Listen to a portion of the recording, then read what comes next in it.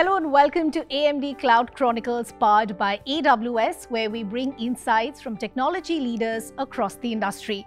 AMD is a global semiconductor company that designs high-performance and adaptive computing chips. AMD processors, accelerators, graphic adaptive SoCs, FPGAs, and system-on modules that are being used to advance the future of the data center, embedded gaming, and PC markets. Now, the company is uniquely positioned to power the end-to-end infrastructure that is really driving this AI era with the broadest of portfolios of the highest performance compute engines and an open, proven, and also developer-friendly software platform, and also deep collaboration and co-innovation with partners, including the largest cloud, OEM software, and AI companies in the world. Today, we in fact are joined by a very special guest. I'm joined today by Mr. Biswajit Das, who's the head data and AI AWS India and SAARC at AWS India. So Biswa, thank you so much for taking out the time and doing this for us. This looks like a very riveting conversation. With extensive leadership experience in cloud, AI, and data-driven transformation, he spearheads AWS's initiatives to enable organizations across the country to harness the full potential of data and artificial intelligence. Biswajit also has been very instrumental in advancing enterprise adoption of AI and cloud technologies that are driving innovation in Gen AI, scalable data infrastructure, and also sustainable cloud computing. So Biswa, once again, welcome and thank you so much. But let's get straight to it and let's get down to the brass tacks, as they say. I want to first begin with the larger vision as far as India's evolving landscape is concerned. You've been instrumental in taking on a lot of transformative initiatives, whether it's AI-driven, data-driven, as far as this entire transformation at AWS India is taking place. So let's begin with the vision for India. It's a very evolving landscape. How is this transformation taking place and what does that vision look like going forward? Ridhima, thank you, number one, for having me here. I think the evolution of the data and AI landscape in India in the last few years has been absolutely remarkable, and it's accelerating on several fronts. Right? The foundation of an AI future is actually, and truly its progressive power is actually based on having a very robust data foundation. And I think increasingly enterprises, startups, governments, they've all realized this, and that's where the drive is. Right? Last year was a year of experimentation. This is the year where the entire focus is on how do you take those experiments, put them into production to be able to make impact at India scale in the real world, right? A large pillar of that is also how do you bring trust and reliability to what you do with AI. And if you look at what we do with our services like Amazon Bedrock, as guardrails, we put into place how you can govern what you do with AI. How do you control hallucination? How do you control reasoning, etc., etc. So, because that's an ideal pillar of where you want to, what you want to do. The third is, especially in a country like India, you want your data sets to be able to reflect who you are as an organization, our demographic, your demographic, and that has again become an area of focus. But I think what really excites me most is that AI has truly become collaborative. What I mean is, in an enterprise across the line, whether it is developers, scientists, or business users, they are able to collaborate on the same use case without necessarily all having to have the same level of technical depth. Yeah. So, services like Amazon SageMaker, Kiro allows that to happen across the web, and that's what really excites me. So I think scalability at India scale, right? Collaboration for AI, and of course trust and reliability. Three pillars, that's where we're building AI to go from it. Sure, very fascinating pillars, and we will of course get to each one of them in a little more detail in just a bit. But again, from an overview perspective again, from the perspective of AWS again, you're helping a lot of organizations through their modernization process, and all of this transformation is very heavy as far as data is concerned. So it's very data driven. If I had to ask you some of the key enablers that are helping this very data driven transformation taking place, what would those be? So interesting, because this is something that we are asked very often, Yeah. right? And if I was to enumerate them, I'd say number one, like I said, you need an absolutely robust data foundation. Data happens before AI happens, right? So I say clean data is good AI. The number two is AI by nature has a very elastic workload behavior, and therefore to be able to have a compute architecture that is elastic, that can take extreme peaks and then drop down to almost nothing in moments, in minutes, in hours is very, very important. I think the ability to use next generation AI accelerator, and what I mean by that is, for example, custom built silicon like Inference and Terranium, which give you absolutely almost 50% better price performance, or the hardware that we get from partners like AMD, right? How do you optimize which chipsets, which silicon you're using is very, very important. Yeah. I think, like I said, security compliance, absolutely key, especially in a country like India, very regulated environment as it should be, right? So that's absolutely skill. But again, like I said, we keep talking about software and hardware, but the most important bit of AI adoption is wetware. Us humans, mostly water. And therefore, our ability to reskill people, our ability to rethink how we look at businesses is absolutely key to be able to adopt at scale what we do with AI, I think. Absolutely. I will get to the scale question also in just a bit, but because we're talking at a time when, and you mentioned this, that all of this requires partners, right? And I want to talk a little about the synergy or the partnership of AWS and AMD and how that synergy is developing or what happens next, right? So let's begin with AWS's own vision as far as the next 12 to say 24 months is concerned, and how your own AI strategy is being developed, say with the vision of the next 12 to 24 months. You have concepts like Gen AI, which are of course a very dominant part of our conversations today. So how do you see that vision playing out, say, in the next couple of years? Ridhima, first of all, 12 to 24 months is a very, very long time in AI, right? Even a day is long. Yes, and I would hate to be the crystal ball gazer who says that, but from what we have, our line of sight on, right? I think we are looking at breakthrough initiatives on several fronts. The first is agentic AI leadership, absolutely, right? We are moving beyond foundation models to autonomous agents who can reason, think, and do on their own. And I think that's absolutely critical, one of the most critical pieces of what we do with AI now, right? Number two is the entire custom silicon revolution, whether it is our own, whether it is to partners like AMD. That will become a key to making these solutions commercially viable.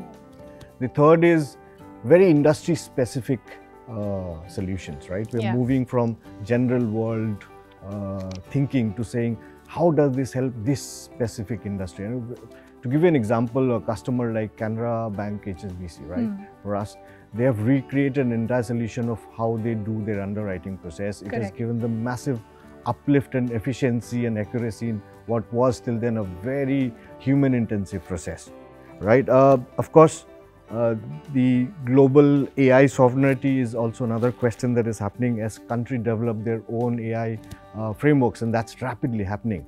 How do we ensure that inherently a lot of services that we provide have those guardrails in place which sort of help you comply to the country's regulations, right? I think the next 24 months will help AI become truly enterprise grade, which is to say commercially viable at India scale, very India-centric and industry-centric, and like I said, democratized for everyone to be able to use.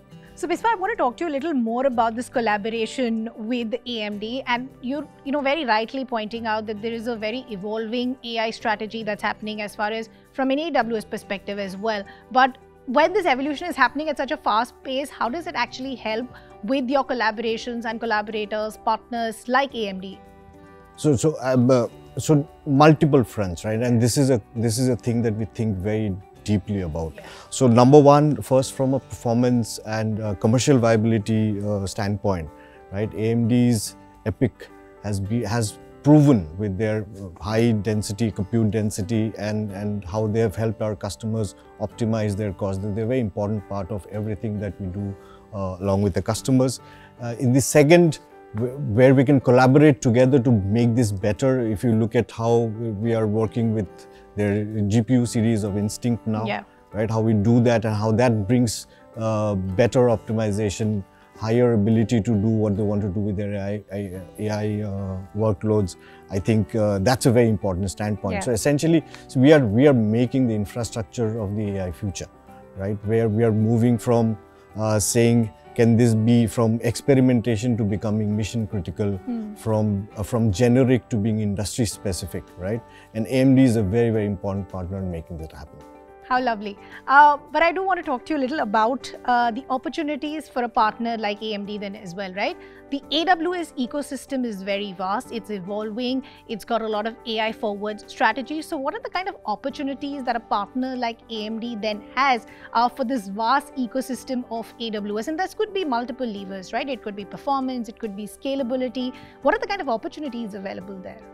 So of course, a very important question, right? I think if you look at AI, there's a lot of data-heavy pre-inference workloads that still largely rely on AMD's infrastructure. Yeah. And then we continue to see classical ML use cases, for example, again, be built on what our partners give us, right? Third, entire customer segments like our digital native customers, the SaaS providers, etc., continue to use SageMaker, Redshift ML frameworks, etc., which again rely very heavily on AMD. Yeah. Right? If I was to list this down and where we could really help in joint collaboration, I think if you look at compiler and framework, tuning, inference optimization, memory bandwidth, for example. So these are the areas that where we continue to work together. Sure. And I think we'll get to a place where this becomes absolutely critical to our AI customers. So, Biswa, I want to now delve a little deep as far as industry innovation and emerging technology is concerned. We talk about Gen AI almost on a day-to-day basis, and that's almost become like a strategic priority for every conversation, every partner, every collaborator going forward. So I want to understand again from an AWS perspective, how is AWS really helping customers experiment as we move forward, either with training or deploying generative AI? If you could just help us understand this from a customer perspective. So Ridhima, AWS takes a very comprehensive, democratizing view of this across three strategic layers, right? I think one is infrastructure leadership, whether it is with our own custom chips like Inferentia, Terranium, which give you a 50% price performance advantage, or through the collaborations that we have with partners like AMD. What it does is it gives our customers this competitive edge, both in terms of performance and as well as making it more commercially viable, right? Number two is democratizing access, right? With services like Amazon Bedrock, all our customers, whether it is a startup, whether it is a large enterprise, whether it's a government, they are able to tap into more than 250 foundational models without having to invest in, PhDs in stats and very heavy investment in infrastructure. And the third is, how do you make this AI journey complete? So Correct. When you use something like the Amazon SageMaker platform, it ensures that customers can build, train, deploy with all of their organization security compliances at the same time from the same platform, right? What sets us apart is, I think, our enterprise first approach to everything that we do. Customer data is never used to train any foundational model anywhere. It is always kept within their own guardrails, and building these security compliances into the services that we bring. So Biswa, now I want to talk to you about what the vision looks like, the outlook going forward and what the future in fact looks like. So I want to ask you, what specific breakthroughs in AI or data architecture that are really exciting you at the moment? And I also want to understand, how do you envision AWS and AMD really coming together and jointly shaping that future as well? So I think looking ahead, here are the breakthroughs that really excite me, right? I think number one is agentic AI. I think that's going to change how we do a lot of things in a lot of core critical business processes that we have, right? For example, if you look at our customers like DTDC, so they have taken this, they've used their customer agent called Deva into Deva 2.0. Sure. They're getting up to, I think, 93% more optimized performance, which is brilliant and it's core to their business, right? Number two is this multimodal convergence, so between text and video and voice, etc., using foundational models like our own Amazon Nova. You see how all of this is brought together. You don't have to go to different models to be able to do different things. I think that's an important. We are seeing the rise of AI native infrastructure, which is customers who plan their entire infra and architecture to say, how do we make it more AI optimized and AI ready? That's important. But The one that really excites me is the democratization effect, right from how you build an application to how you code, to how you embed it, to how you use it, using things like Amazon Bedrock and Kiro and our own code assistance programs, how everybody, whether it's a developer, and I'm saying this again, a scientist or a business user, and I think that's the real power of bringing AI to the everyday user, I think, and that really excites me. Okay, Biswa, so I think we've covered quite a bit as part of this conversation, but I do want to ask you one last question before I let you go. I do want to ask you, as a leader in data as well as artificial intelligence for one of the world's largest cloud providers, is there any pearls of wisdom or advice that you in fact would want to give to a lot of emerging tech leaders as far as the country is concerned? India is one of the most exciting Gen AI markets globally, right? And all the advice I have comes from what we have seen our customers do successfully, or also the failures that we have had, right? So, and everything that I say is to do with immediate action. I think number one is start building today. Only doing is doing, and the learnings come from doing. So start using services like Amazon Bedrock, Kiro to be able to experiment very quickly. The second is work backwards from customer needs, right? Fancy demos are not going to cut it anymore. Build for what is mission critical. For example, a customer of ours, Apollo Tires, they built a solution on Amazon Bedrock to be able to look at root cause analysis for tire curing process. It's a very critical to business for them, and they reduced, I think, their time from approximately 6 hours to 10 minutes, which is amazing, right, for them. The third is invest in the data foundation. There is no shortcut to having a good data foundation. Like I said, move beyond experimentation, take the good work that you have done, see how you scale it to production, because only that gives you and your organizations and your customers real value, right?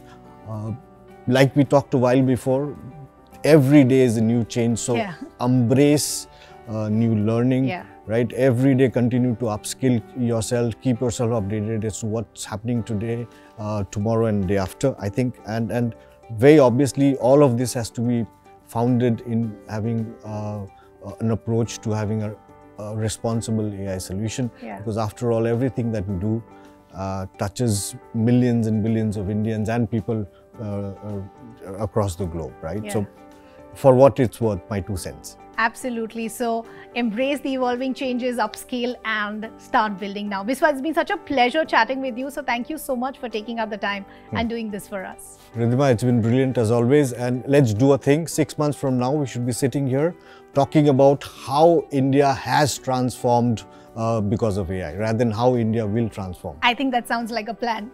So thank you so much, Biswa, once again. And of course, thank you to the viewers for tuning in as well. This, in fact, has been a very, very riveting conversation. It's also a very exciting time for us to see how AWS is driving meaningful impact across industries. And with partners like AMD in the mix, the future of cloud in India looks very, very promising. With that, we would like to thank our viewers once again for tuning in this very special episode of AMD Cloud Chronicles powered by AWS. Of course, until next time, keep pushing boundaries and building what's next. Thanks a lot for watching.